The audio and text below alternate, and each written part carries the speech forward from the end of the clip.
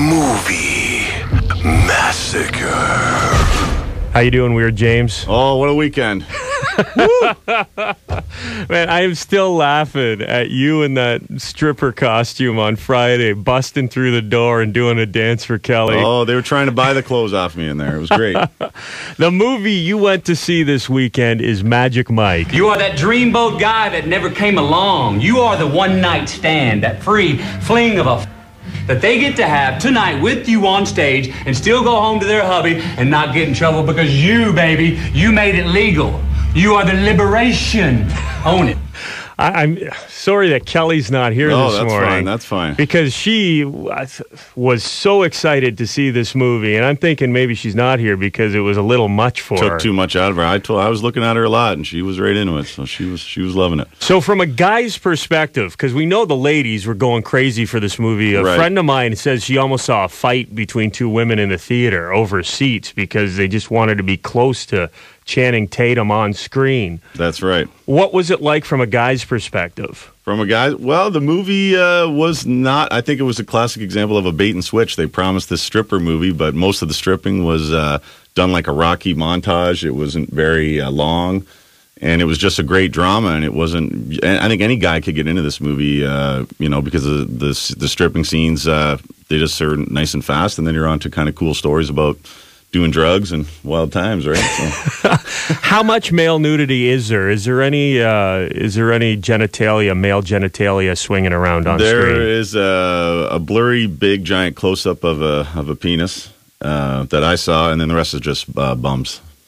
Big tan bums. What do you mean blurry? Like it's blurry. Out of focus? There's a guy who is using a penis pump under the table as he's getting ready to go on stage. Okay. So it's, yeah. So were the women expecting more, do you think? I think they were definitely expecting more. They thought, based on the advertising, that it was going to be nonstop male stripping. And it starts right out of the gate like that, but then, yeah, you could hear the wind get sucked out of them a little bit. They were disappointed that that they didn't get what they wanted. So what about female nudity? Yes, right out. Yep.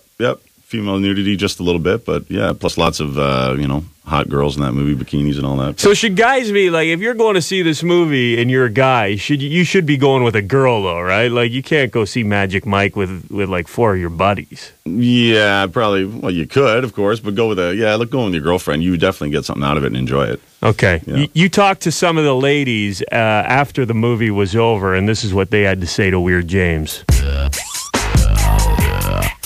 I'm looking in the aisles for bloomies and panties. I don't see nothing, but I got Woodrow's mom. What'd you think? How greasy was that movie? Oh, they could have showed a little bit more skin, but other than that, it was pretty good. Could have showed a little more skin. Absolutely. Would have liked more behind. More behind. Well, there you go.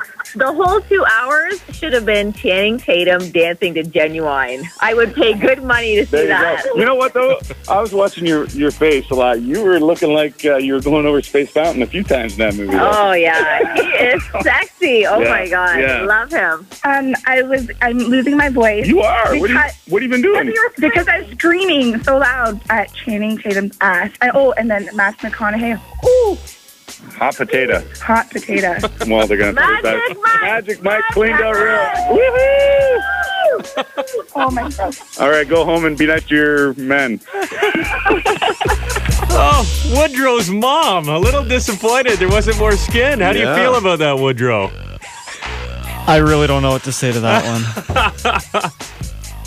one. Okay, James. So, I have a feeling, first of all, you're going to be a little lonely when you go to next week's movie. Yeah, I was. Yeah, the ladies. This is a hard assignment to top. I mean, I was like one guy for every 50 women in the theater. It was pretty wild in there. So, what do you give Magic Mike? This is how James rates movies. It's how many shots of alcohol he had to sneak during the film to enjoy it. So the more shots, the worse. And Magic Mike gets one big long shot.